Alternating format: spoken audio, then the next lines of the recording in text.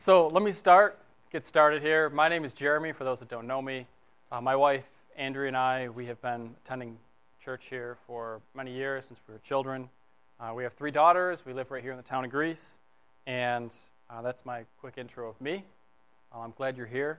This is a topic that's very dear to us, my wife and I. It's a kind of a passion of ours to really get out into our community, and the people that we just do life with on a day-to-day basis, and try to show God's love and declare God's truth to them. And that's what we're talking about. If I could break this down into a little bit of a summary for you, what I'm trying to get across today is that we're out to intentionally establish friendships with people. We are out to help others in need. We are lovingly declaring the truth, openly living a consistent reflection of Christ, and winning our neighbors to Christ. That's the mission, right? That's what we're here. We're talking about an evangelism conference, where we're at an evangelism conference. We're talking about evangelism. We're talking about declaring the truth of God, the gospel, repentance and remission of sins to people, and doing that with the people that we see on a day-to-day basis. Who is our neighbor? Who is your neighbor? A little open discussion here. Who is your neighbor? Co-workers. Yeah, this isn't just the person that lives next door to you. These are the people that you see in the coffee shop. And not necessarily like people that you walk by. I'm talking to people that you just generally, I call it do life with. You do life with them, yeah. Family is your neighbor too, yeah. Yeah. It's someone that you talk to regularly, maybe not every day, but you as part of the routines of your life, these are the people that you interface with. So I have a lot of examples. They may not fit your personal circumstances, but I draw some principles from those examples, and the principles should fit your circumstances or be able to be applied in your circumstances. And so I've got some stories. Let me start with one. My wife and I, we've always cared about people, cared about the people that live next to us. Now, that doesn't come naturally to us, just like you. We're selfish.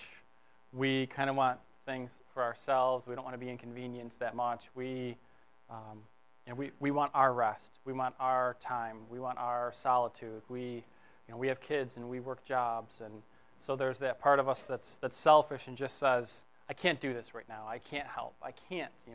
We have to overcome that. But anyways, I think that the compassion for people that we have really is the fruit of the Spirit worked out in our life, right? So the compassion that we have in our lives is God's work in our life. After my second daughter was born, we were still living in a townhouse.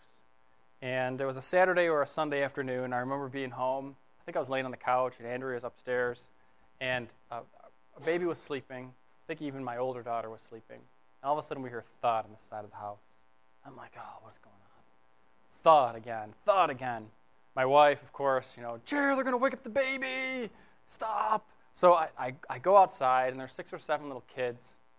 They're playing football, and our wall was the end zone. So when they caught the ball, they hit the house.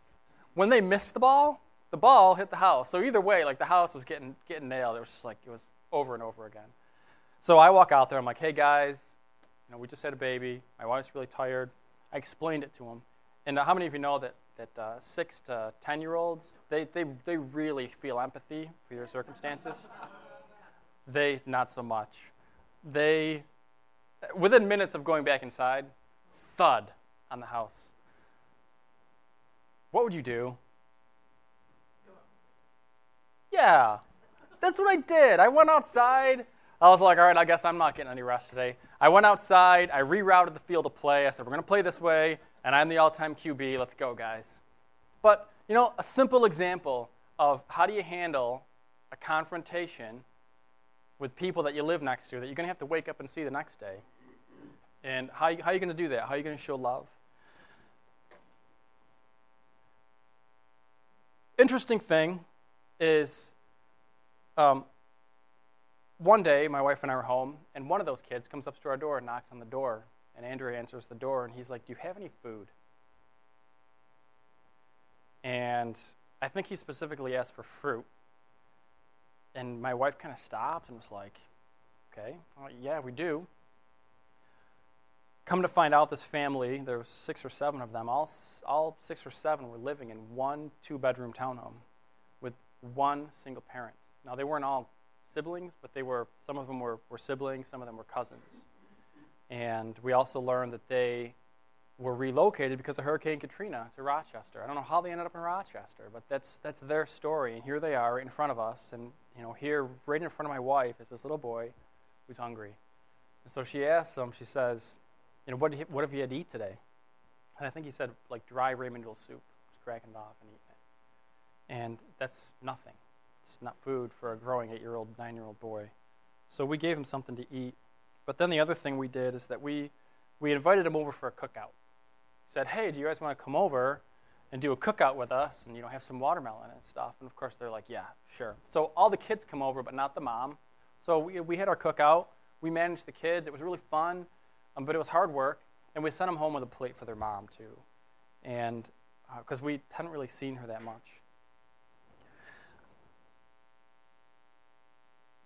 They didn't stay where they lived long.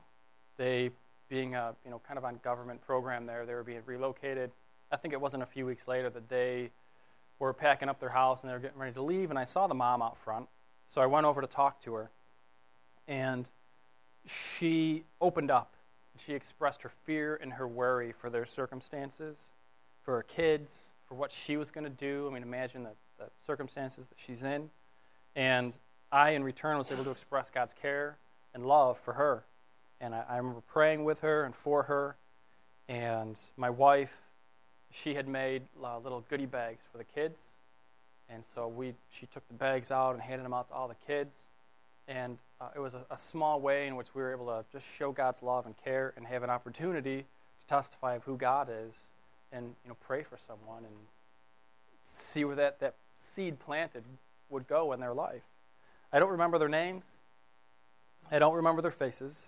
But what I remember, and the point that I want you to stick with you, is that it was up to me to do something.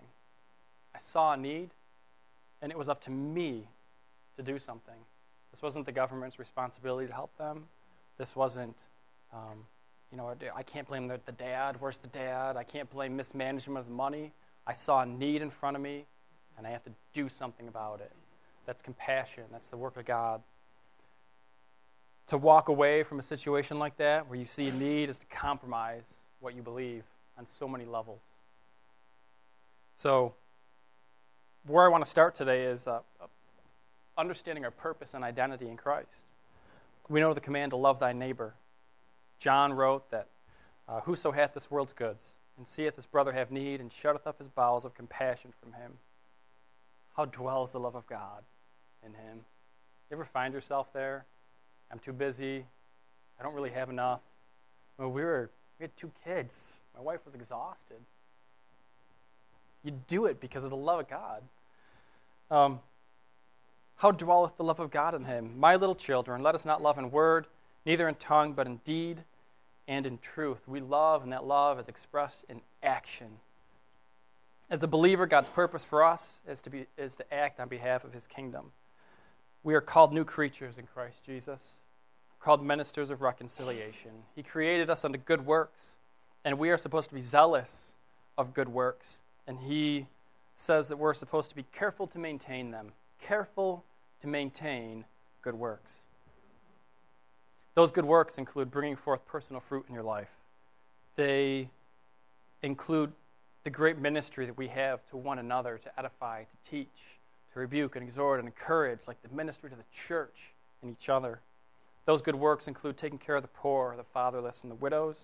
And certainly those good works, and what we're focused on here in our evangelism conference, include taking the love of God to people that have never experienced him, to people who know nothing about him, to people who are bitter toward him, taking that love and the truth of the gospel message and bringing it to them in a way that they understand, not compromising the message, but bringing it to them in a way that they understand it.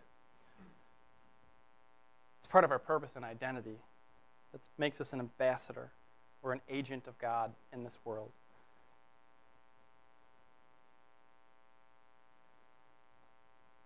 The message of reconciliation. It's in this generation's hands to do something with. This generation, I mean, So that's kind of our word right now, this generation now. This generation is everyone from the age where you can understandingly declare it to the age where you're senile and you can't declare it anymore, okay? We got the window. This generation, this is us. The word of reconciliation is in our hands.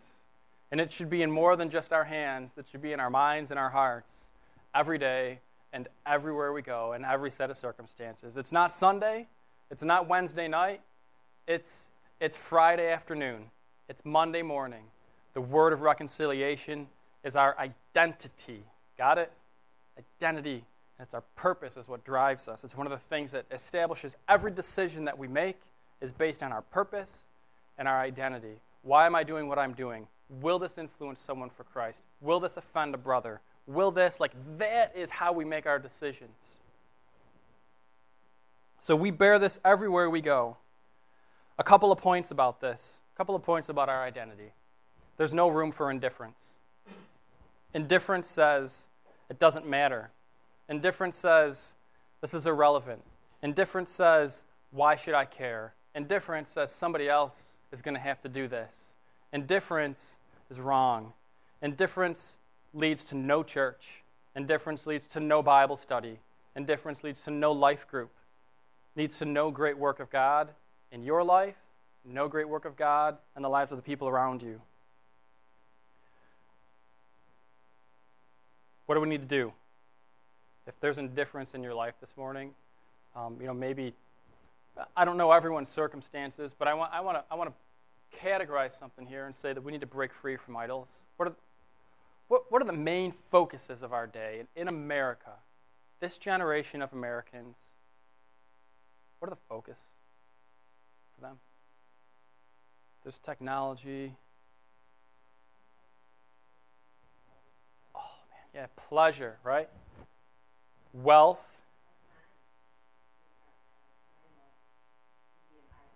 Yeah. How about amusement? Just do something. I don't want to do anything. Do something for me. I just want to sit back and take it in. How about health? None of these things are wrong, okay? I'm not saying a pursuit of health is wrong. You should be living a healthy lifestyle, okay? I'm not saying pursuing wealth is wrong. You should be pursuing a stable means of living, all right? What I'm saying is that Americans pursue these things in excess. Our leisure, it becomes a focus. Time of amusement and entertainment, it becomes a focus for us, and we're driven after it. And the Scripture teaches, well, let me say this. What do all of those things have in common? Self. So let's point it out right now. The idol of our age, the one that we all have to be consistently aware of and break free of, is the idol of self. That idol of self, we're going to put him right out here in front. He's the one I need to be careful of. He's the one I need to say, okay, is this about me or is this about the Lord Jesus Christ? Have I taken the maintenance part of my life that is supposed to be important and made it wrong by an excessive obsession with it? Because when that happens, what the Bible teaches is that when iniquity abounds, love goes cold. And what we're talking about here is loving people, caring to share. And if there's no care in you right now, or if it's getting cold, what I want to say is stop and examine if there's an idol, if there's iniquity in your life. And because what happens is when we stop loving, we stop caring. When we stop caring, we become selfish. We get stubborn. And we make life about taking what we can get instead of giving what we receive. And you would agree with me that Christ has called us to give what we've received. And we take love, we share love. We take grace, we share grace. We take truth, we share truth. So, I guess just to pause before we get into this, we have purpose and identity, and maybe at some point today, there's a time of repentance for you. There's a time to say, you know what, a time of reflection that just says, yeah, man, things have been getting cold in my life. I need to take care of some things. Andrew and I moved into our house in 2008. As first-time homeowners, we knew exactly what to expect. Not. We knew taxes, and we knew that there would be taxes. We knew that there would be taxes and more taxes. Increasing, stop. Increased responsibilities, right, a home. We'd have neighbors. We knew all those cool things. We wanted to move in, enjoy our new place. We wanted to fly under the radar in the neighborhood. What that was going to take was mowing my lawn, not letting the grass get up to your, mid-calf level. That was going to take killing the weeds, because no one wants weeds in their neighbor's lawn if they're out there taking care of theirs. That meant not being out too late, not making too much noise. That, like all those good neighboring skills, right? Being secluded from everyone, being quiet. Those are not good neighboring skills. We're going to find out. So one evening, right after we moved in, I'm finishing up working on our roof for the day. A police car shows up in front of the house, and I'm like, oh, what's going on? I walk down. He informs me that one of my neighbors had called the cops on me because they were concerned that we were being too loud, and their kids had to go to bed. And I thought, it's 8:30 at night. Like, it's not even dark out yet. It's June. School's almost done. They probably have a half day tomorrow. I'm like, all this stuff is going through my head. Like, what is going on? I'm serious. Cop car comes up. They had called the police on me because I was trying to fix my house. Well, I wasn't happy about that. Complementary story to this one. And the house adjacent to us, i.e. my wife and I can look out our side window of our bedroom and see down that house. They had large gatherings on the weekend where there was loud music, where there was cheap beer, and very late nights, 2 a.m. nights. This neighbor didn't call the cops on them. We didn't call the cops on them. We had little kids. We're trying to sleep. We get up to go to church on Sunday. Didn't they know? Well, I guess what we learned is that it's okay on weekends, but it's not okay on a Thursday night. We had a very nice backyard for our house. We have arborvitaes lining the back. It's very nice. It's secluded and private. Great for the kids. We set up a grill on the back patio. We set up a table and chairs back there. And in general, we spent most of our time back there. Other than the occasional late-night weekend party and the police incident, moving in was actually a really good neighborhood. And it was pretty quiet. And like most suburban neighborhoods, if you live in one, people come home from work, they park in their driveway or their garage, and they go in their house. And you wave hello to them, and you see them mow their lawn, and that's it. So, some changes. We eventually got to know our neighbors casually. I don't have any dates or anything like that, but you learn their names. You get, you exchange contact information, and you engage in small talk about lawn care and projects that you're doing around the house. And we even noticed that some of them had started hanging out together on their own on the weekends, not just the party next door, but just some different gatherings of different neighbors. And Andrew and I, we wanted to be friends, but we're kind of like, do we just jump in? Do you just go over to someone's house? Do you wait to be invited? I didn't really know. So, not being invited, we kind of just did our own thing and kept to ourselves. So, there came a point where we were sitting outside in our front, and one of the neighbors was like, hey, you guys want to come over and hang out with us? And, of course, we accepted that. And we've been friends with them. We've developed a friendship from that time. And one of the thing I want to address here is that I've never asked them what their perspective of us was during that time. Our perspective of them, kind of know, the late night, the drinking, and stuff like that. They're really good people. They're nice and friendly. But sometimes people perceive a Christian to be some religious person all about making other people conform to their standards, right? Well, you should be going to church. There's all these outward, external things we place on people.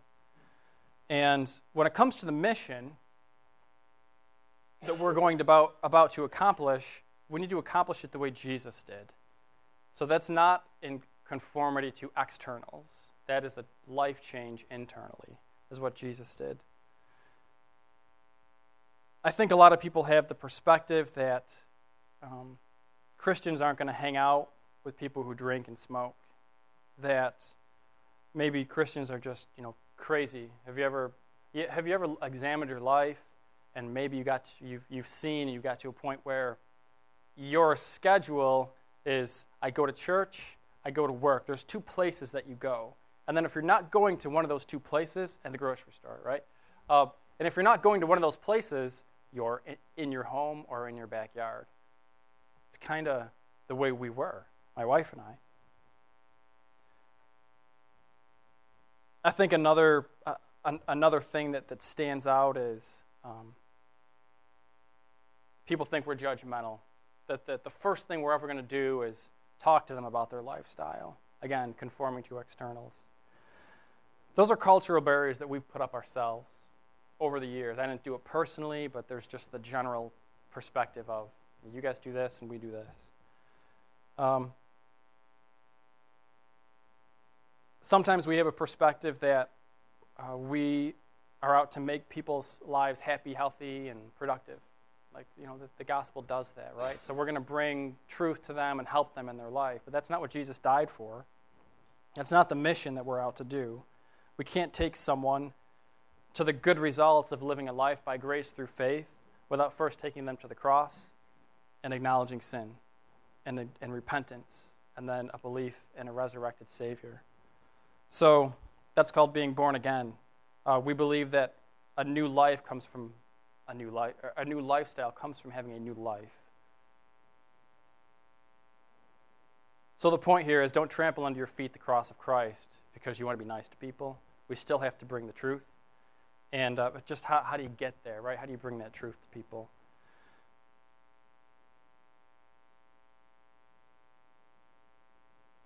One of the things that Andrew and I learned is that to fulfill the mission as Jesus did, we needed to cross what I call the cultural barrier. And what I want to point out here is that the cultural barrier is really in place because of the religious system, not because the culture has put up a barrier. It's our barrier that we need to cross. Example, Jesus and the woman at the well. Jesus, you're not supposed to talk to Samaritans. You're not supposed to talk to women. Where did those rules come from? The Pharisees. Jesus and Zacchaeus, tax collector. Jesus, you're not supposed to associate with, traitors, the Jews who are Roman tax collectors. And Jesus, you're not supposed to have dinner with people who are sinners. Jesus, healing people on the Sabbath day. Don't you know you're not supposed to work on the Sabbath day? Yeah, shame on you, Jesus. I hope you're getting the point that the cultural barrier Jesus had to cross was placed there by the religious system. And my point is that we need to do the same thing. This isn't casting off belief, obviously. This isn't casting off moral truth. This is casting off, I guess, or crossing over the, let me read what I wrote down so I don't say it wrong.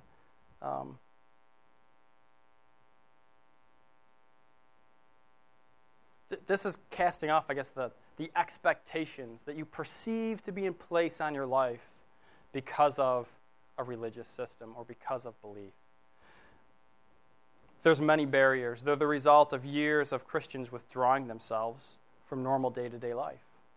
We've withdrawn ourselves from just day-to-day things, softball leagues, the different things that people gather together to do that are fun. We've kind of said, we're not going to do that, or we've created our own over here, so that we've made a separation. How about this? There's a political divide, right? Where now there's a barrier that's a political and a social expectation attached to Christians. We didn't make this one. This just happened. We vote on a statistical conservative line, so now we're attached to words like fundamentalist, right-wing, and conservative. We have to cross that barrier. Question is, other than work, what do you participate in that is not a church-organized function? And what do you participate in that does not involve an attendance that is majority Christian? What do you do where you go into the world and sit among sinners and love and declare the truth?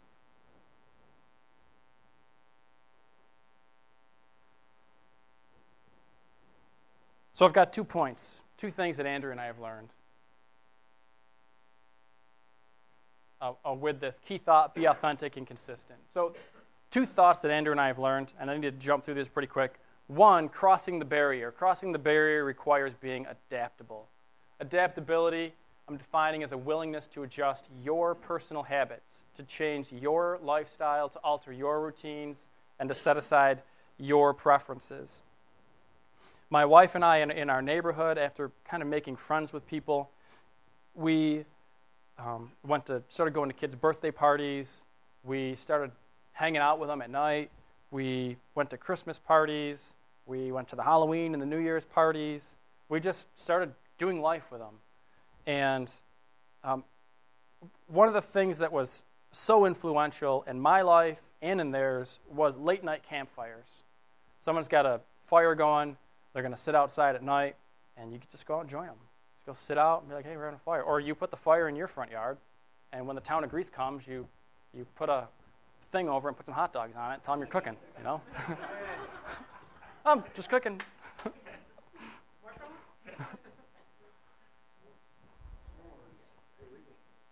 What this requires, though, is that you know the moral line of what the Bible teaches, of what is truly right and wrong, according to Christ. And number two, that you understand the principles of Christian liberty. How far can you go to minister to someone? Paul said that to the Jew, he became a Jew. To the Greek, he became a Greek. Or to them that are under the law, he became as those that are under the law. To the weak, he became weak. This adaptability, one of the points I want to make here is that two main things that we did. We lived our life in our front yard was one of our adaptations. Nothing wrong with that, is there? It's kind of not socially acceptable. It's just not what people do. But you leave your car out of your driveway, you leave the garage door open, and you place yourself in your front yard. Kids, we're going to go play in the front. Set chairs out there, grill in your front yard. Grill it out in front of your driveway. One of our neighbors had done that for a long time. The reason he did it was because he had a small backyard. The reason we did it is because we wanted to meet people. Another adaptation we made was how we communicated our faith. Our late night conversations around the campfire, when things became spiritual, I learned that there were words and phrases that you just can't use with people who have never opened a Bible and who have never been to a church. For example, I couldn't say in the book of Isaiah. What do you mean the book? We thought the Bible was one big thing. And what do you mean, what's in Isaiah? Is that a person, or is that a location? So I would have to change the way I talked, and I would say things like, there was a writer who's included in the collection of documents in the Bible. His name was Isaiah, and he was a prophet. It takes a lot more to say that, but that's how it has to be said, because they don't understand. They've never had, they didn't grow up like I grew up. They haven't been in church. Here's another one. I couldn't say Paul. I couldn't use the word apostle. I couldn't use the word crucified. This is all a completely, what I understood, what Andrew and I came to understand, was this is a completely different language that we speak here in church. And we had to take the words that we use so commonly and reword them, adapt them to the culture. So it wasn't the apostle, it was, there was one of the original followers of Jesus Christ who had a personal relationship with Jesus and a personal mission on their life. This guy's name was Paul. Oh, Paul. Okay, I got it. Person, follower of Christ, kind of special guy. All that stuff, all those words that we use, redemption. Words like sacrifice. They don't know that there were animal sacrifices. Shed blood. How gross, what is this? What is this Bible? This is vampires? What is going on? You can't think about what you're saying in terms of someone who's never heard it. It's fresh to them. So how are you going to explain it? Communicate with words and phrases that people will understand. Thought, live out front. Mike, how much time do I have? Okay. We are stewards in this generation of the eternal truth. We have the privilege of handling, reading, and speaking God's words. As long as we are declaring the truth as it is written, there is no prescribed way to say it. Right? We declare the truth. There's no prescribed way to say it. Don't get stuck in the rut of saying it the same way because it's just the way we commonly say it. No, think outside the box and think, how can I say this so that they will understand it? Crossing the barriers requires availability. So availability, I'm saying, is to be visible and available. And obviously this requires time. It's going to be inconvenient, and it demands sacrifice, and it includes helping others. At some point in our neighborhood, we're casual acquaintances with people. We're kind of hanging out. One of our neighbors was working on his roof. He was actually cleaning out his gutters. He's on a ladder, and he fell off his ladder. And a couple of the guys were there. They called 911. My wife heard him scream, runs over to help. Of course, the ambulance, fire trucks show up. But how many of you know that when the ambulance and fire trucks show up, everyone within sight of flashing lights is out the front door, right? And you're there. And you can kind of walk around and say hi to people and explain what happened. And Andrea was like on the scene helping him. She's a nurse. So what had happened is, as a group of neighbors, knowing that he was going to be down for a while. He broke his leg, fractured his spine. And he's healthy now. In fact, he attends church here now. Chris does. His name's Chris. And we knew he was going to be down, wasn't going to be able to mow his lawn. So we got together as a group of neighbors and said, hey, we're going to help him. We're going to mow his lawn. So I remember getting done mowing my lawn one night. After work, I'm tired. I got my lawn done, and I'm thinking, now's the night to go. I got to go mow his lawn. Go in and tell my wife, I'm going down the road. I'm going to mow Chris's lawn. I walk down there. I start my mower up. I hadn't made 2 passes on his lawn, and 2 other neighbors were out mowing his lawn. I don't think I mowed Chris's lawn another time that summer. I couldn't get to it. It was already done by my neighbors. One of the things I learned is that they put me to shame when it came to loving people. There are people out there that don't have the love of God shed abroad in their hearts, and they love better than I do. Puts me to shame. They care. Just recently, one of my neighbors, their lawn, I don't know them that well. It's an older woman that lives up the road, but her grass was getting like this. So I had driven by, and I'm like, somebody, doesn't she have any family? Somebody needs to do something about this. What does my neighbor do?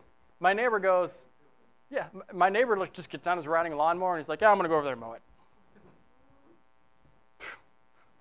Oh, I'm ashamed of myself. Availability. It requires availability. And what are the things that keep us from being available? We got a schedule. We have a set of routines that we're not willing to waver from. Look over the stories of Jesus and consider the time he spent around people. What was he doing? Ministering to people, healing. There was always people around him. He was, for the most part, available.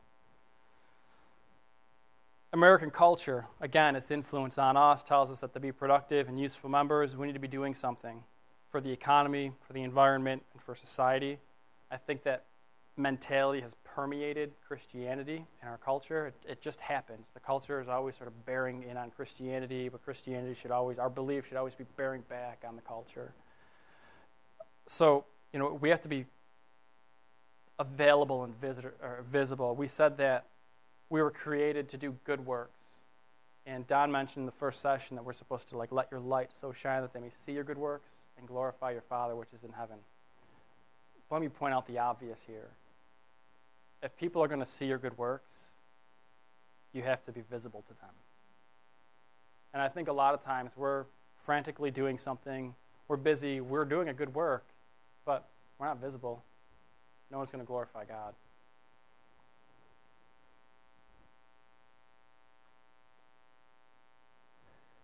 Another thing is, you have to be available if you're going to have meaningful conversations with people. The campfires, going out late at night, that wasn't our lifestyle. That wasn't what we did. I'm a regimented, routine individual. I go to bed at 10. I wake up at 5:30. This is what I do. So Friday night, when we're like, hey, let's go hang out. All right, let's go. We're going to stay out till 1 o'clock. Okay, let's do it. But my point is this. No meaningful communication, no true relationship. Establish a relationship, you got to have that communication. My last point here is no true relationship equals no influence. It starts with availability. You got to free up some time. You have to intentionally free up time in your schedule and intentionally make yourself available. And that may require going out front on your front steps, sitting in a chair and doing nothing and reading a book, letting just being there. And you know what? People kind of walk over and they say hello. Like, hey, how you doing? Yeah, I'm so-and-so. Maybe even a friendship that you currently have, you're able to establish that even better.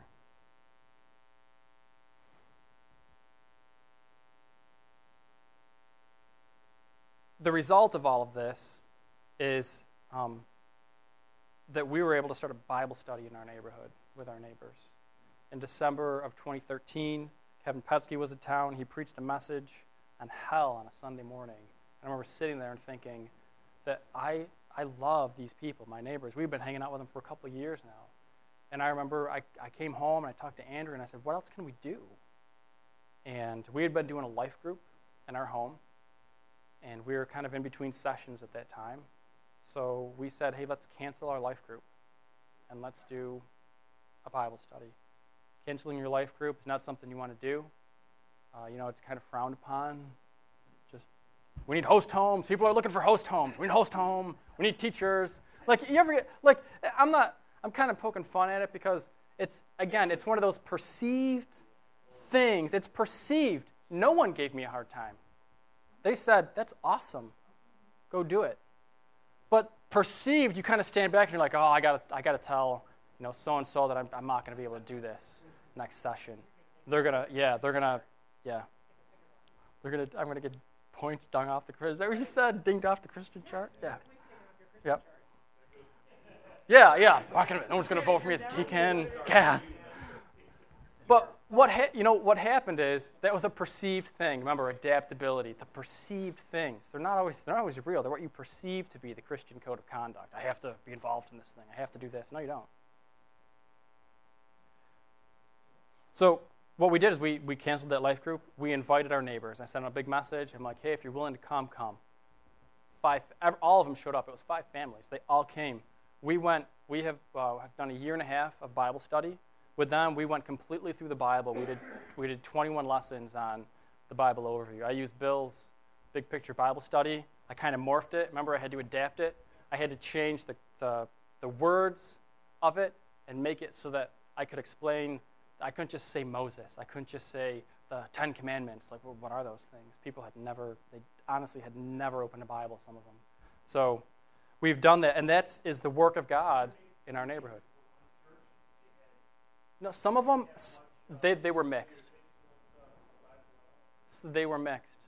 And a lot of them, even though they may have grown up in a home that went to church, a lot of their understanding of it was formed by the History Channel and a lot of things that draw mystery. So make yourself available is the key thought there.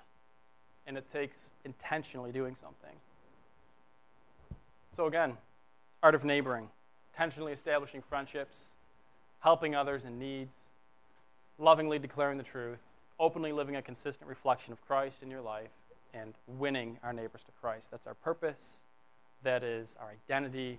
That is, again, our calling as Christians to go and do this.